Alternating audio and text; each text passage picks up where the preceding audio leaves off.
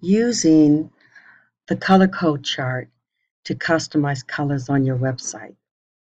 So make sure that you have the color code chart link open, as I do, and also your website link open.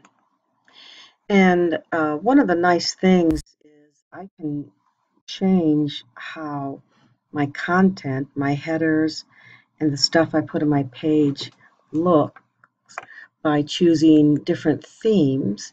There's Simple, there's Aristotle, the Diplomat, and let's say you chose a theme, but you're not really happy with your color choices. And in this case, I have this little logo up here, and it's a little green frog and an umbrella.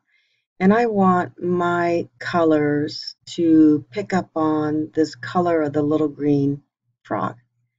So I don't have it as a choice here.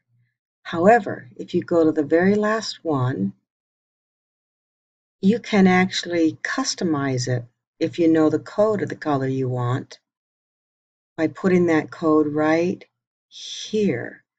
So when I look at my color code chart, I think maybe the shade of green that I want is, I'm going to try this one. So I'm going to go ahead and copy the color, Control C, and go to my Google site to that last color, customizing it. Remember, you click here to get to where you can change things, and I'm going to go Control V, and notice how it has changed. And I think that's what I will keep for now.